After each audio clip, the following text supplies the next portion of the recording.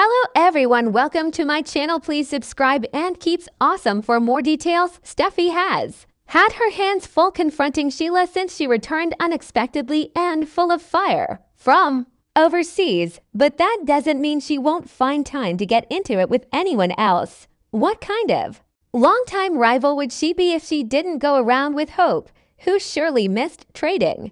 One, of course, is the devastating news that her grandfather is dying. She and Thomas will both be told in the coming days, but not before she unexpectedly discovers something else that's been going on while she was away. Something that will put her in Mama Bear mode, or more accurately, Big Sister Bear mode, apparently. During Steffi's time overseas, she had no one giving her the deets on the office gossip. Even her father and co-CEO Ridge didn't keep her apprised of the latest goings-on. Considering Taylor popped home and wound up in the loop, it's even weirder that her mother didn't update Steffi when she rejoined her in Europe.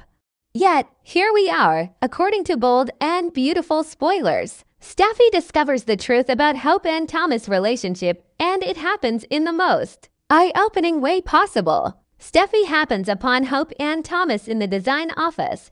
As viewers well know, the passionate twosome have a particular fondness for getting it on and taking it all off right there in Forrester Creations, where they could quite easily be interrupted.